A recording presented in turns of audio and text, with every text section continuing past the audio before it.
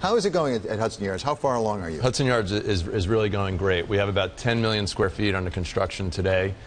We have over 5 million square feet of new office space signed and leased, and another 2 million square feet in negotiation. So I'm not quite sure Sam had all the facts together on Hudson Yards. We seem to be doing great.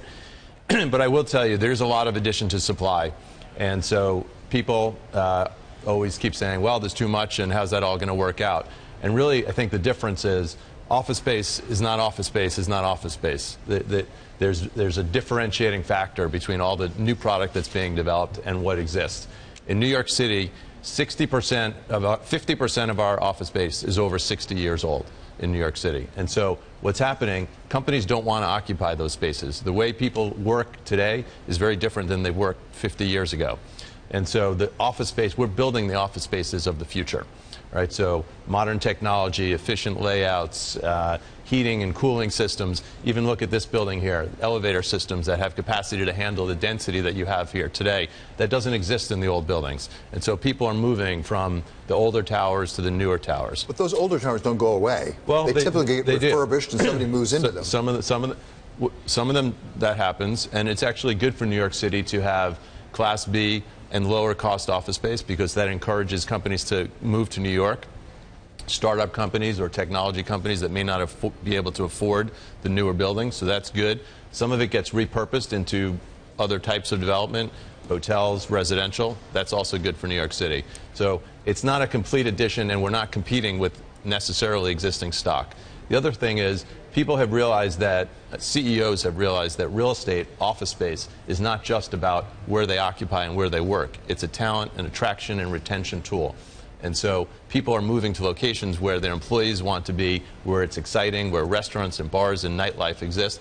And really, we've created that whole live, work, play environment at Hudson Yards. So when you go into something like a Hudson Yards project, I think it's the largest commercial real estate project in U.S. history. Is that correct? It is the largest real estate development in U.S. history. Largest real estate. Yeah. That is a multi-year project. Correct. You've got to somehow make projections out. What sort of projections do you look at, for example, for business growth, for business investment, for development of new business to fill that kind of space? Look, we obviously are making a very large bet on New York City, right, first and foremost. But we're also, as I said, replacing a lot of existing space. So we're building a better mousetrap. So we're giving people a reason to move from some of the old space that exists to the new space at the same time as we bet on the macroeconomics of the future of New York City. And if you look at all the things happening around the world, New York City's become even more attractive than it ever has. So whether you want to talk about Brexit or political strife around the world, that is pushing investors to move capital to New York City. That capital flows into New York, is driving business activity, and really will help us grow. You're nearing the residential portion of Hudson Yards. Yes. Can you give us some insight on what the rental market is like in New York? Lots of concerns that it's too toppy, bubblicious. I think maybe Tom Barrack mentioned something along those lines. Right. Well, just on our launch, on September 14th, we'll be opening our sales office and begin residential sales at Hudson Yards. So we're looking forward to that. Those are two for-sale buildings, not rental buildings. And so, we think, people have talked about the top of the market or prices being too high in New York City. I think what's happened is the consumers become much more discerning as to what they're getting for what price. And I think right now there's a lot of overpriced product on the market or coming to the market in New York City. So really what you need to do is be delivering the right product at the right price, and for that there's still lots of demand. On the rental market side, we've seen a little bit of top froth in the top end of the market. There's been a lot of addition to supply, and there's still a fair amount coming. As you know, some of our real estate tax abatements have expired over the last year, so there was a rush to get projects completed before the expiration of the program, so a big addition to supply. That has not been renewed yet, so I actually think you're going to see a decline in supply, and I think rents will pop up after that. When you have a project of this magnitude, whether it's on the rental side or the ownership side, residential, commercial, it has to have an effect on the marketplace overall. I mean, does it drive down prices for others? Does it take market share from some of your competitors?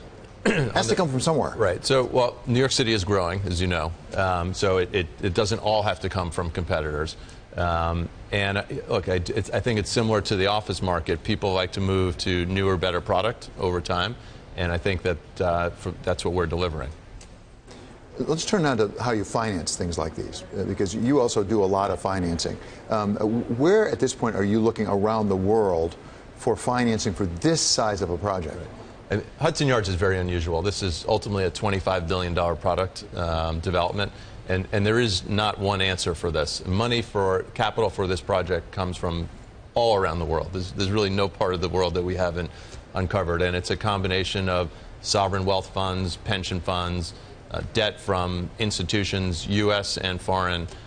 So we've touched on virtually every type of fundraising possible for this. So when Tom Barrack was on Bloomberg television a few days ago, he was saying there were a lot of amateurs also in the real estate market, and that was a concern. That's when he kind of called it bubblicious. Is there a feeling that investors are too overweight commercial real estate and residential?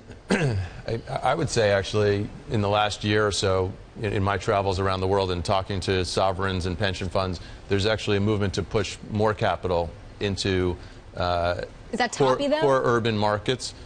Not necessarily. I think it goes back to kind of what their alternatives are. Right? Interest rates are zero, and real estate provides a relatively predictable, recurring stream of cash flows.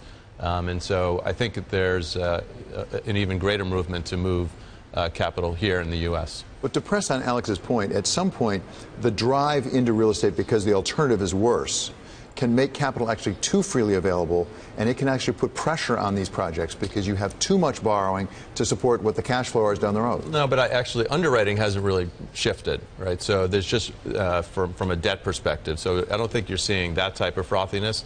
The argument that could be made if too much capital flows into a particular city like New York is that prices for stabilized assets become pretty high. Prices are high here in New York City, but I think it's really become a safe haven for capital from around the world. So what do you make of some of the retail products, to go back to Alex's point, actually, such as Blackstone has got a big REIT fund coming up for retail investors. What do you make of that? Are you invested in that? Bill Gross saying hard assets. Am I invested? Are you interested in that? Are you interested in that? We have separately, we have a funds management business. We raise capital for that business as well. From retail? No, we don't do any retail. So all of our investors are institutions, pension funds, sovereign wealth funds. So what do you think about the retail side getting involved in this? It's a way of smaller individuals to be able to access core real estate assets that they really don't have a way to do that. Whether or not an individual is better off buying a publicly traded REIT, I'm not sure what the benefit is to the individual to have locked up capital versus public company. And the locked up part is the important part. That's what I was really asking about, because we saw this in the UK after the Brexit vote, as people tried to get out of some of these real estate funds and they got gated. Right. Is there a danger there that people, unlike the institutional investors, individual people don't understand the liquidity limitations of these investments? Right. As an individual, I think it makes more sense to invest in the public companies. I'm not sure what the real benefit is to putting money into locked up type of investments like that. Some of them are not marked on a regular basis. The public companies are marked daily, obviously. Some people like to put the money in and just forget about it and not have to look at what the values are each and every day. It's just an individual investor decision.